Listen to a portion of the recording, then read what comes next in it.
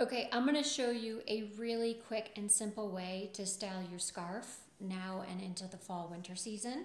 Most scarves are shaped in a square. What you're first gonna do is take your scarf and fold it in half so that it becomes a triangle. Doesn't have to be perfect. And then you take your triangle and you roll it. So now you have this, all right? Loop it around your neck, loop it around your neck again.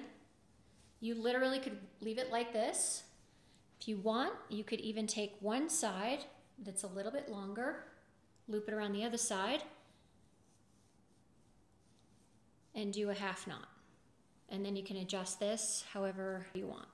That's it.